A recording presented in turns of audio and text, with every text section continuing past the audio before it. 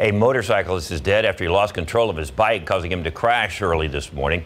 The fatal accident happened on the northeast side in the 11,000 block of Crosswinds Way. Sarah Costa takes us to the scene of the crash. Police say the motorcyclist was driving northbound here on Crosswinds Way when he hit a curb, lost control, flew off his bike, ultimately hitting this fire hydrant. The man driving this motorcycle was wearing a helmet when he crashed his bike early Monday morning, according to a police report.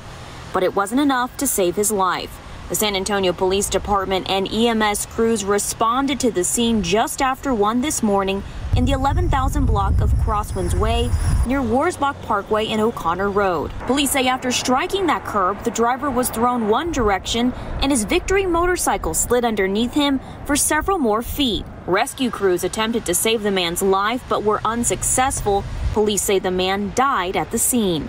The medical examiner's office was not able to identify the driver, just that he was a man in his 30s.